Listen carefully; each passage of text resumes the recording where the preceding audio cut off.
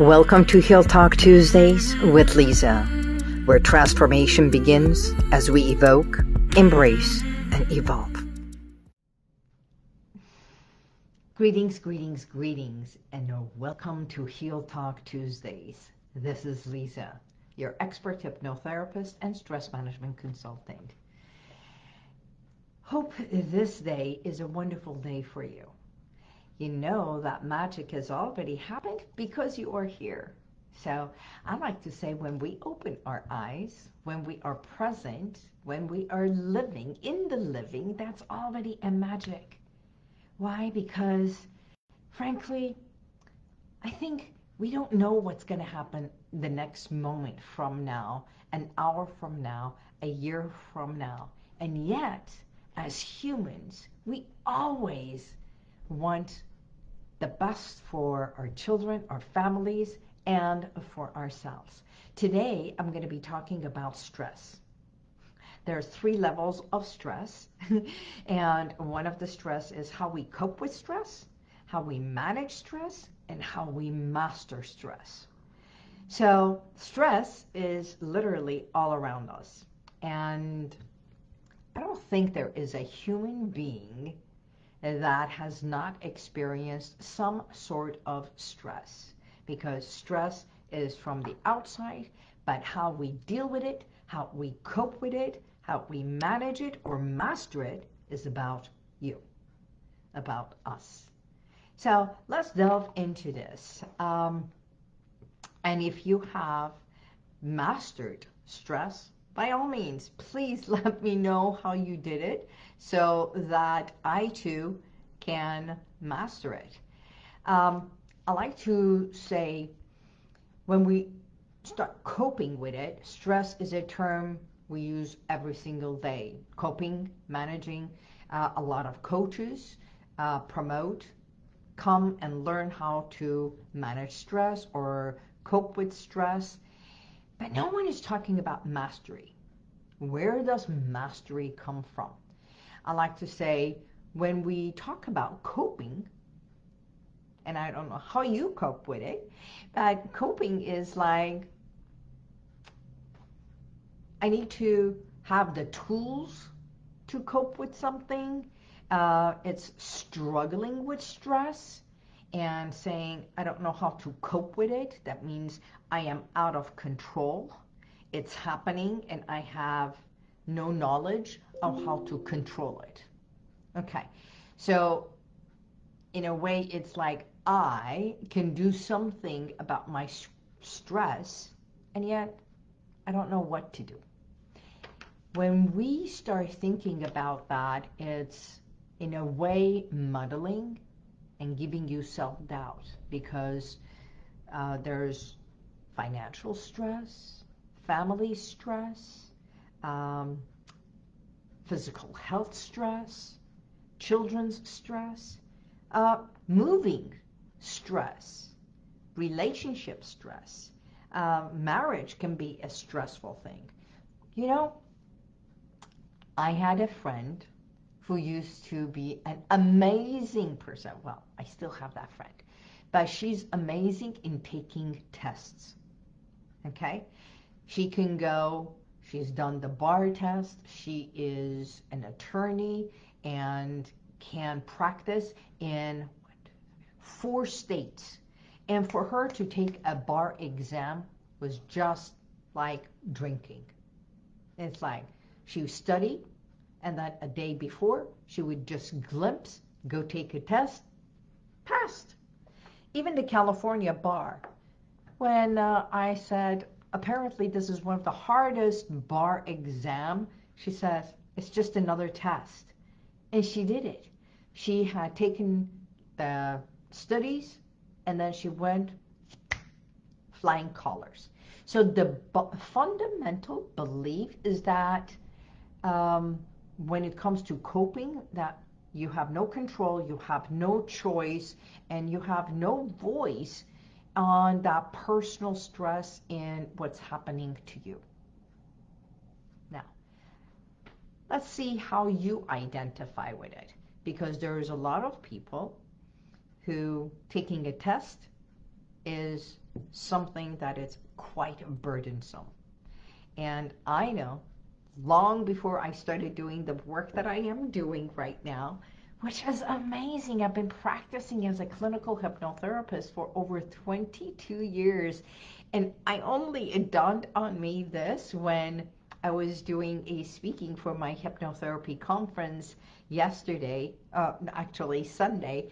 And when they asked me to send the information, how long I've been practicing, and they validated, it's like, wow, taking a test for me prior to being a hypnotherapist and doing all that, when I was in the legal field and wanting to be an attorney, I went for my LSAT exam and I froze both times. Now, taking a test is not very easy for me. And apparently, I put it in a way that, well, maybe I was not supposed to be an attorney, because now it's a perception.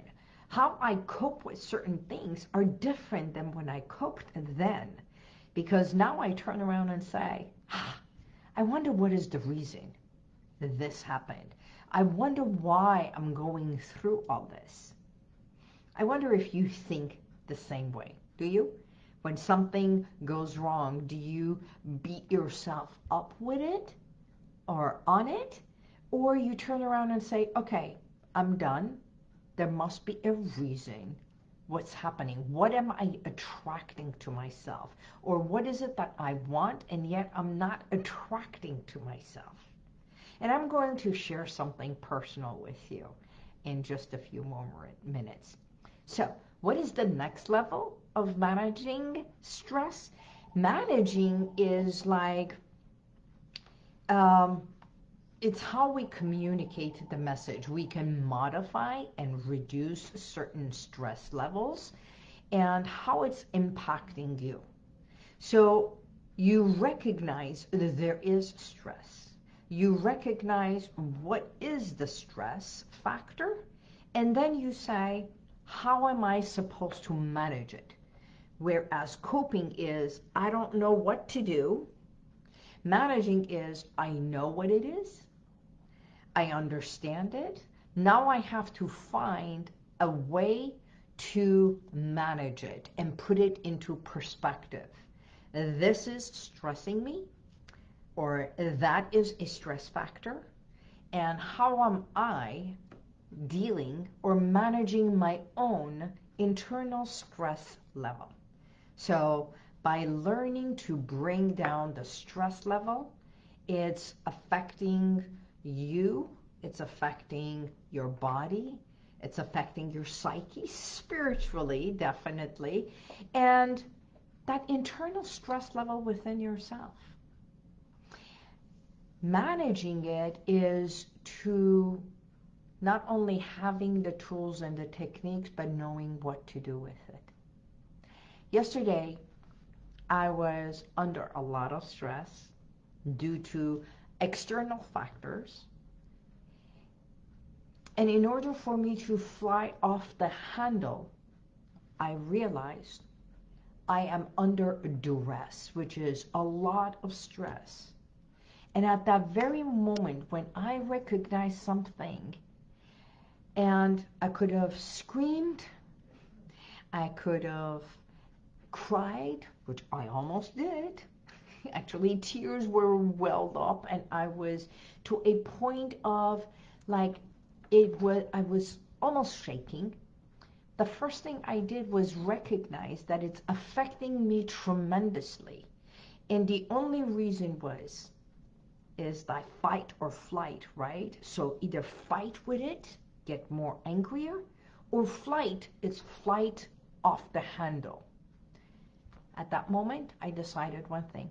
I'm going to ground myself. And I walked out of the office, I walked outside, and I went for a 10-minute walk. So while I'm walking outside, this is how it's managed. Understanding what the stress is, who the culprits are, what can I do about it? What can I do about it? That means it's in my control. And then asking, what is it that I am attracting? What can I do? Shall I hold on to it? Or as I am walking, drop it, release it, let it go, and it's like, get a hold of yourself, girl. It's not the end of the world. Period. I like using this word. Either snap out of it, or let's put a period. That means full stop right here. So my stress level, where I had trepidation, I had already tears welling up, is like release, swallow my saliva, knowing that I've got oxygen, I can breathe, I am walking, I am safe, I can manage. And at that very moment, turned around and saw someone walking a dog. And you know what? For just that moment, because that's what life is, just for this moment, even right now with you, if you have any kind of a stress happening, someone is in a bad situation, it's affecting you, stress level may be at home, stress can be at work, stress can be personal, financial, professional, no matter what it is. Do you have to own it?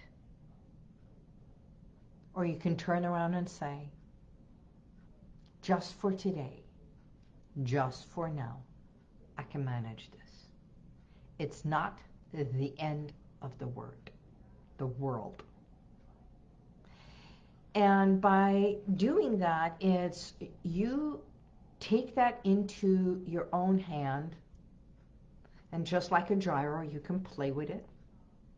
And instead of having a gyro and playing with it, because if you do this exercise right here, right now, put your hands together right here and just imagine you have a ball of gyro that it moves and it rotates, and literally you can see the inside, and maybe there's another globe inside, and as you just concentrate on that, concentrate at the palm of your hands, your right hand, your left hand, and feel that movement.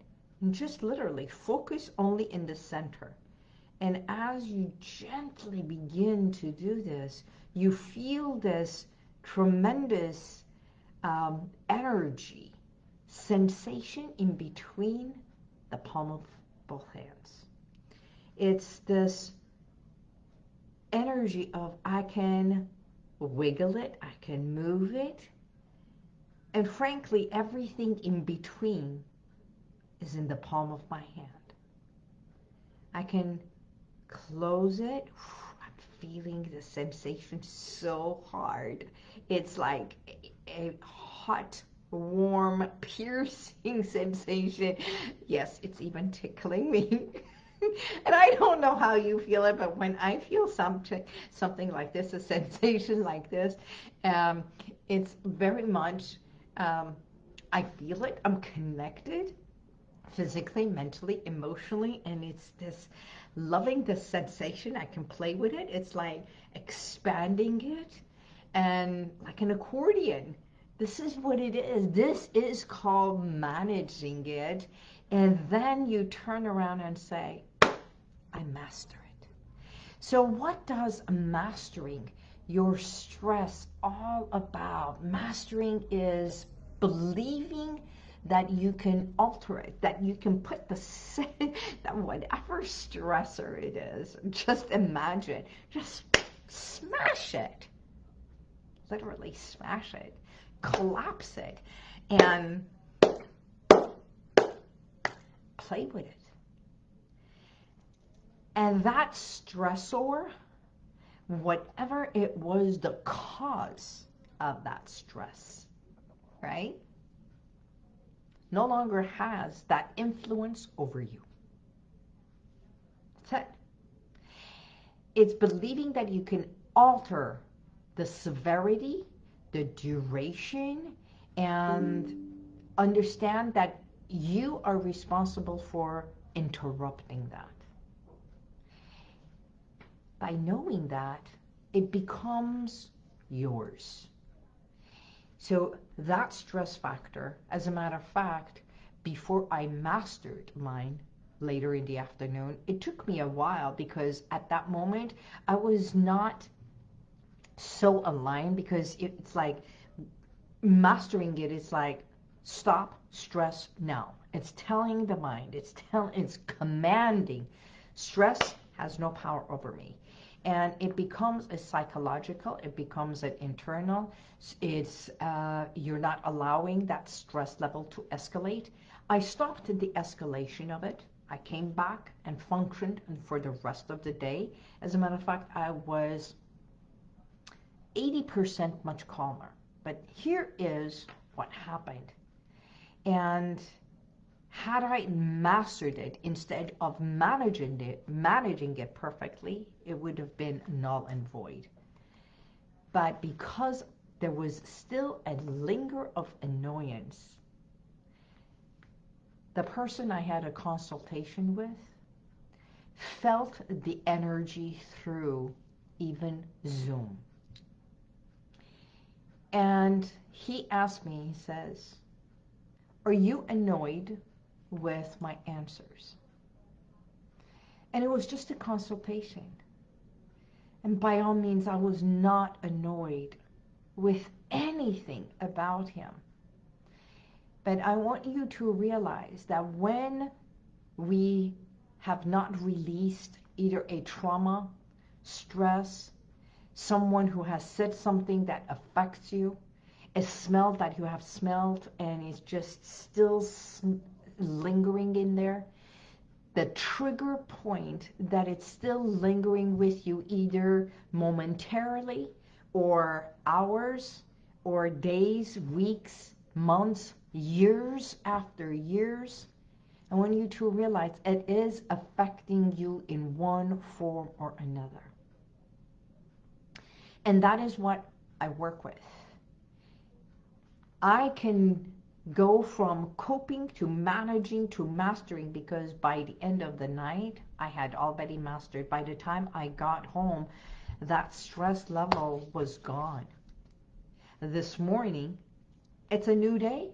It's a new stress level, but recognizing what it is, that, you know, it's not part of the day. It's a new day. It's a new me. It's a new managing. It's a new mastering. Because what happened yesterday is not supposed to affect me today. It's there, but the effects, again, it's yours. The effect of how it's affecting you physically, mentally, and emotionally is only in your control. People can push our buttons, but then again, it's your button. Just like this button, right? You can put it out of order. You can put that button out of order. And just imagine, here's a metaphor for you. Standing in front of an elevator, and you want to go to the penthouse, but there's different floors that the elevator may stop at, depending on who's pushing, what levels they are, what floors they are, because they too want to either go up or down, right? So here you are on the ground level, and you push the button to the elevator so the elevator can come and the doors can open so you can get in and go to the penthouse. Because what's awaiting you at the penthouse? You're going to a penthouse, a beautiful restaurant, because someone is waiting for you. And if you are in a rush, have you ever noticed this, that when you're in a rush, I take one day at a time. Yay, Jasmine, I love you. Have you ever realized that when you want to get into an elevator and get somewhere, that elevator stops at every floor and you keep waiting, doing this? It's like, gosh, I'm late, I'm late, I'm late. And the more stressed you become, the slower the elevator is. It's uncanny. You might be in a traffic, you need to get somewhere, and red light after red light. Why? It's not because the red light knows you're there and it's slowing it down. It's because what we attract internally, that we're not coping with it, and then we get to the red lights. Everything is about what we allow. I know you might turn around and say, what's happening in my life is not what I wanted. This is not what I asked for. And yet, so much of our experiences, so much of what's happening is not that we ask for, but what we attract because of the internal stress, the internal anguish within what we believe. And if we get into a flow and realize, that one affected this one affected this one, and I see the lesson. I am exactly where I am because of where I came from. And then I want you to understand a pattern. Because of our beliefs and the comfort zone that you are in, and when you want to make a change and you start modifying the change, you go out of your comfort zone. And just like that elevator, if you start pushing and pushing that button, and let's say that elevator has stopped at the 4th level and it just broke, it just stopped. No matter how many times you push that elevator, the button, it's out of order. So I want you to know one thing. Instead of waiting for this elevator to come down and you banging on that button, why don't you turn around and go to another elevator, or take the stairs, or take that elevator on the other side. And you reduce your stress, and you push one button and the elevator comes, while this one is still stuck on the 4th floor, and you get to go to where you want. Sometimes we are so inundated in our comfort zone with our thoughts of the past, of what we know, that when we want to make that change, if you are not practicing the new way of being, your internal dialogue of your past will bring you back because it's afraid of the new things. So, in order for any change to become a transformational change to happen, it's about the pain factor. The pain has to be either so bad that you no longer want to be there, or the gain, what you want, has to be so wonderful that you can't wait for having it. So in your life, take a look at it. Number one, how are you coping with stress? Are you coping? Are you managing it? Coping means you feel out of control, you need tools and techniques, and that's what I'm here for. The second one is I manage it because I know what it is and I can take care of this. It may take me longer, but I know what to do. And mastering is that the moment it happens, you acknowledge it, you understand it, you use your tools and techniques, and you master it, and you move on. You move on. That means instead of waiting for this elevator to come and for you to get agitated and angry, you turn around and you find another elevator or other means to get to where you want. As a hypnotherapist, this is what we do. We work with the subconscious level, first giving you the tools and techniques of how to manage habits, behaviors, stressors, right? or tap deeper into the subconscious, and that's where everything happens. Shift the old patterns, shift the old ways of managing things that have been weighing you down, and climb. So I hope today's message was beneficial to you. I would love for you to share how this message was something that became beneficial to you, that you can use it from now on. And if there's anything, by all means, I can help you shift a habit, a pattern, a behavior, and the struggles that you're going through. Give me a call. My name is Liza Boubari, and by trade, I'm a clinical hypnotherapist, and yet a human being that, just like you and anyone else, goes through the same things you do. So until next week, I bid you goodbye, and I wish you all the best. God bless you, and may the universal light surround you always. Bye, Jessie. Thank you for being here. If you want to check out some of the testimonials that I've got, click right here. But if you want to go back and watch other videos from a week ago, 2 weeks ago, even a year ago, click right here. See you next time.